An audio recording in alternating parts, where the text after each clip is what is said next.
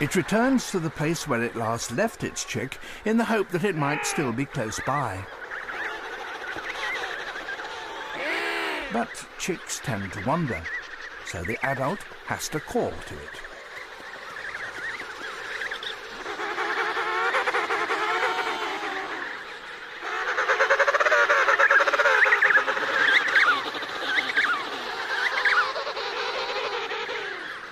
The chick responds, and they slowly home in on one another. The plaintive entreaties of the chick stimulates the adult to regurgitate a mouthful of fish.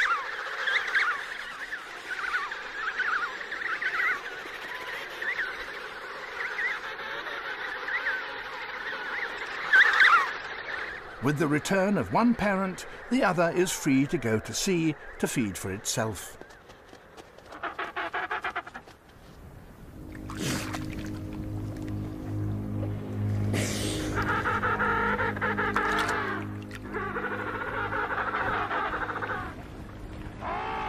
Aware of the leopard seal's presence, the penguins press together at the ice edge, unwilling to be the first to risk diving in.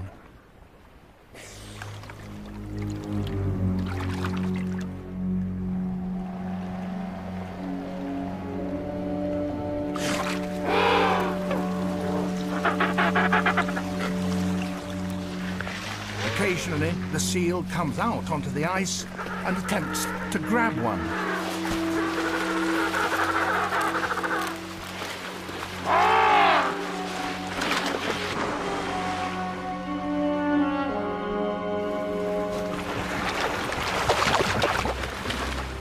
But its most successful strategy by far is to lie in wait.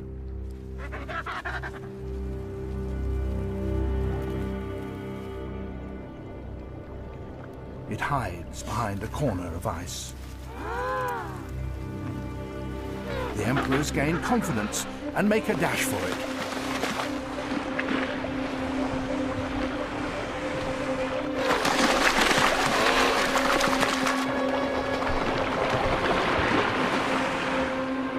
The first wave of penguins escape. Once in open water, they will be safe.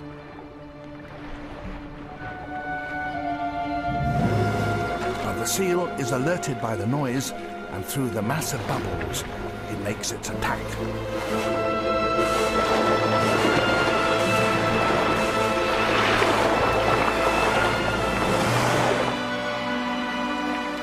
Almost invariably, it makes a kill.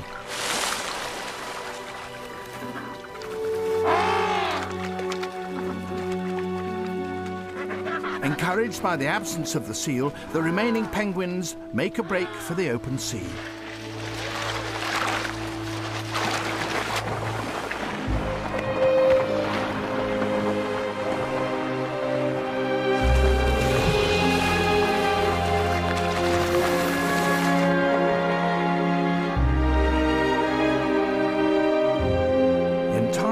Their chicks will fledge, and when the Antarctic autumn is near its end, these adults will walk across the newly formed ice to endure yet another winter on the frozen sea.